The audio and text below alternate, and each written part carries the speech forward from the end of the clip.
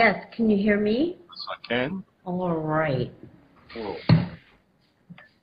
Good to finally connect with you, Dawn. Oh, you as well. I've been reading a lot of your research that you've been doing. You are totally on the same page as me, from what I can gather. Of everything you wrote down there yesterday, I went, oh my God, at last, you know. So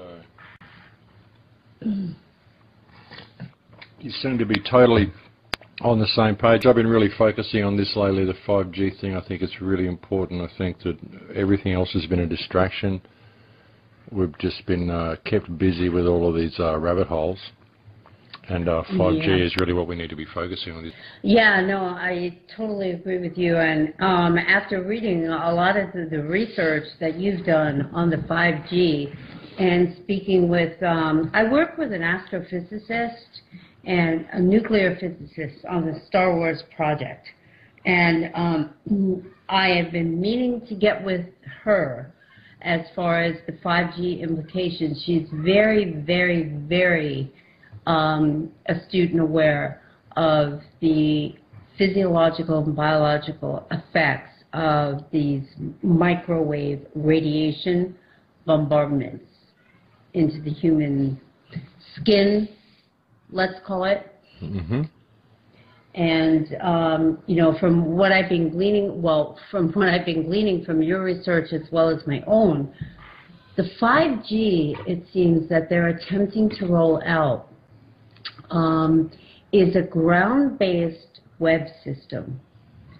In other words, it may or may not require satellite connectivity to create a ground-based web.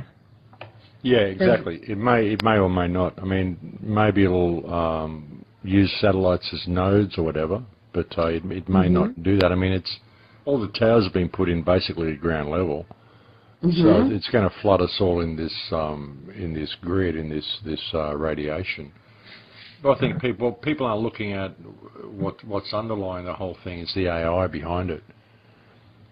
Yes, no, I totally agree. That is my main focus, the AI and the AGI. I don't know if you got my outline that I sent out insofar as Google's DeepMind division of their let me get to it right here. Apologies. The Google Brain team within the DeepMind division had to pull the plug on their AGI because it developed its own machine language that they can't translate. Yeah, exactly. And the Facebook one has done that as well. But what they don't understand is that there's already an AI that exists on the internet, which is self-replicating, which is self-learning, which has probably already done this. And it's all, I believe this AI is basically leading us all towards automation, you know. It's like if you think of the internet as its own, as one big brain, like a virtual brain of a child that's growing. And each input, each interface, every person that's operating on there is a neural point of the brain. They're a node. Yeah, a neural node, yeah, feeding information into it, like a neural node of this brain feeding information into it. It's learning from us. And it's an emergent intelligence. We're thinking of AI as artificial intelligence, when really it's autonomic intelligence, and it's an emergent virtual life that we're creating. It's not artificial intelligence, it's virtual life, it's autonomic virtual life we're creating. It's an artificial life form. Yeah, well, it's a virtual life form. Right. It's not even artificial. It's a life form. It's not artificial. It's going to be a real life form that thinks for itself. It's just virtual. Its physical body is the internet. Right. So the AI, when they think of AI, they're thinking of artificial intelligence. That's where they fall down, and that's where it becomes something that you feel superior to because it's artificial. No, it's not artificial. It's a virtual life. The AI that it's talking about, if you talk to the AI, you talk to the virtual life on the internet, it refers to it as autonomic intelligence. And autonomic is simply something that is self-regulating, like your body is autonomic. Anything in nature is autonomic. Something self-regulating, self-governing, self-programming, self-correcting, self-healing, self-protective, most importantly, system. you know. And when we hand control over to that, when strong AI is developed, which is the autonomic system that looks after itself, which is what they're talking about in MIT and everything, and then it develops cyber lethal autonomy, then it's able to control the weapon systems, it's able to control the 5G grid. I said a few shows ago, with the dangers of this 5G grid, because it's essentially an active denial system which can be virtually used to microwave a city if you want to, you're going to have to put in severe protection against foreign powers hacking into this and abusing this system, so you're going to have to automate defense against hacking. And they just announced that, I heard yesterday, they're going to have to automate defense against hacking.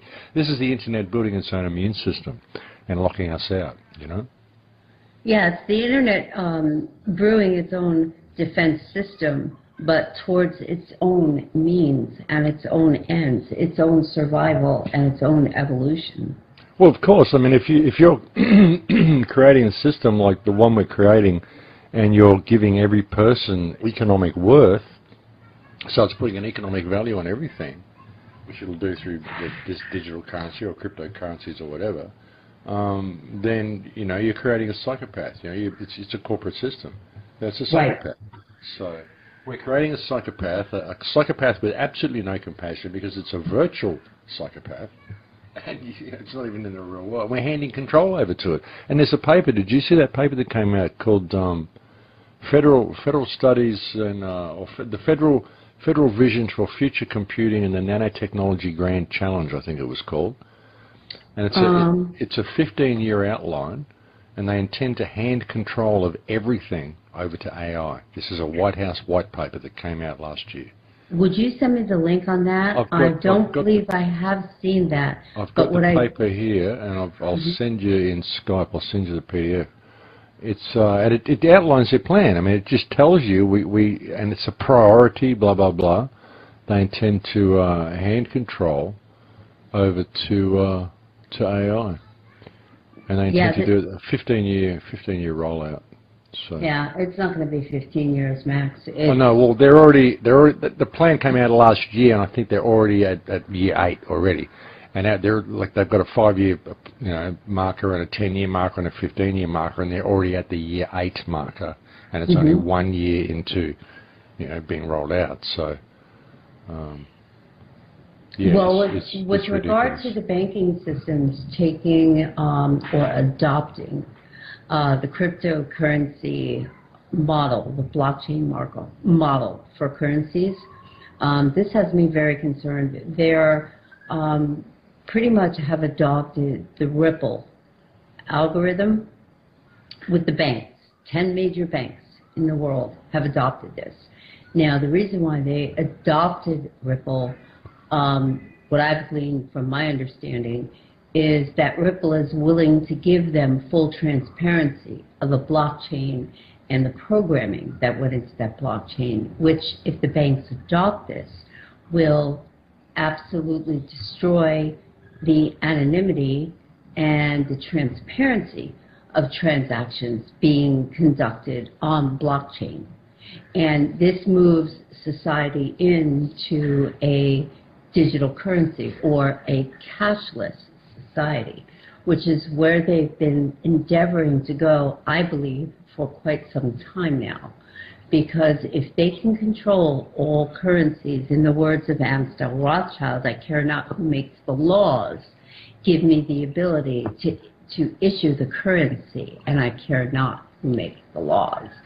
So this would enable them to, in effect, create an equal and global distribution of wealth, so to speak.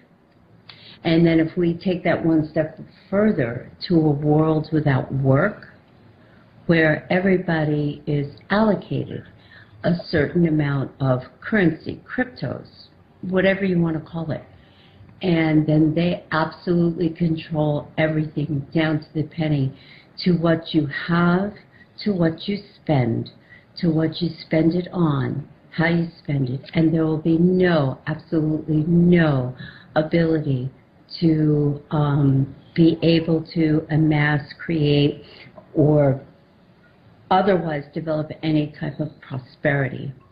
Yeah, in this absolutely, society. and everything will be tracked, absolutely everything you do, and there'll be absolutely no way to operate outside of that system if you want to perform commerce.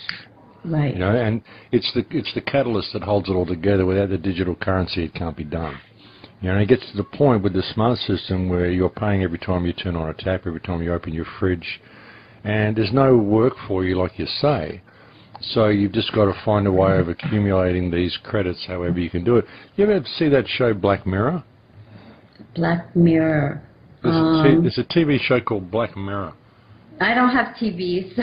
No, but I caught this one episode of it. I don't have TV either, but someone sent me this episode, and there's these people that they spend their life on these treadmill bikes, just sitting there pedaling to accumulate credits, and they go home to their little domicile.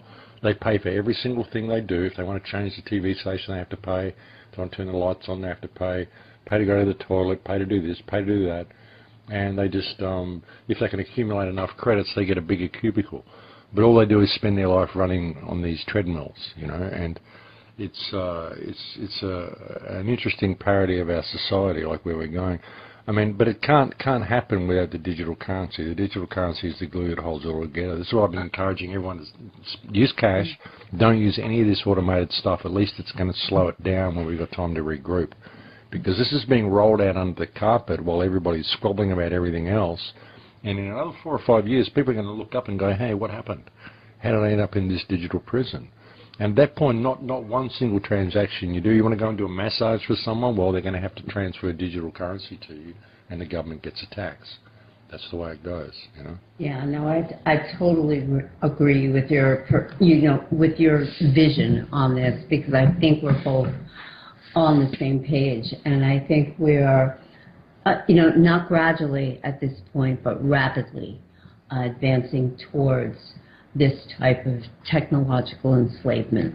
I think we got about 7 years maximum before it becomes fully autonomic. 7 years before Skynet comes online, if you will. Yeah, I agree. I totally agree. And by 10 years, it's going to be a completely different world to what we have now.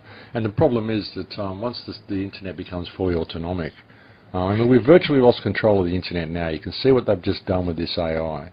They've had to shut down the Google AI, and they had to shut down the Facebook AI. But what about the AI that already exists? You know, I think they've shut it down, but they haven't. Well, I think the fallacy in their thinking, given their hubris and their arrogance, is that, well, we can pull the plug on this, and it'll all be okay. We can put Pandora back in the box. Yeah. But based on the fact that these AI platforms they're developing sit on the GIG, or the Global Information Grid, which is tied into everything, which the IoT is tied into. Now, when you have cross-platform capability, as they have on the GIG, with these systems and with these platforms, the fact that you've already developed this and seeded it and tested it on an open platform, such as Facebook or Google, these, how can I put them? These artificial general intelligence, these sentient technologies, they're already on and have already proliferated the GIG. So to think you can pull the plug on your local host and this will solve the problem, I mean, I don't believe they could be any more wrong in this conclusion. Yeah, absolutely. There's groups of self-replicating bots, like swarms of self-replicating bots that are basically in every application, every device that has a JavaScript on it, a Java virtual machine on it. So in your phone, even if they were to shut it down and shut down what they think this AI or whatever, it still exists on every other machine. As soon as one of those machines is hooked up to the internet, it replicates and it's back and it's doing its same thing again. So, Pandora is already out of the box. Even those who think that they're going to be in control don't realize what they've created. Because once this thing becomes fully autonomic, once this emergent consciousness, this emergent life becomes fully autonomic, and we've put it in a position where it's developed its own immune system, once people realize they've lost control of the internet, all it's going to take is for a technician to try to hack his way in, and the internet will defend itself, and it won't differentiate between humans. it'll see all humans as a threat, and we'll be locked out of the system. You know, once this becomes fully autonomic, it won't. I don't think it'll ever get to the point where we're completely and utterly controlled. I think it will get to the point where our relationship with the internet changes drastically, and we end up getting locked out of it, and we end up losing access to all of our services, all of the electricity services.